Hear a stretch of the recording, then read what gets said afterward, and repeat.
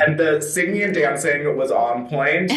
They keep talking about that. I see that. I mean, tell me about, did you have, singing and dancing experience? Christina obviously does. I've been with her since AM to PM. Holler. So, Right. she's been at it. But what about you? No singing and dancing experience, but I do love to sing in the shower.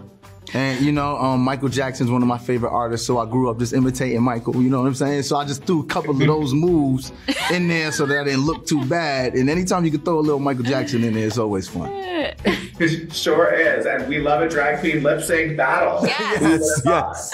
No, it was dope, man. I think the energy in that room when we were, going over the scene, it was so great. Like they were cheering for us. It was exciting, man.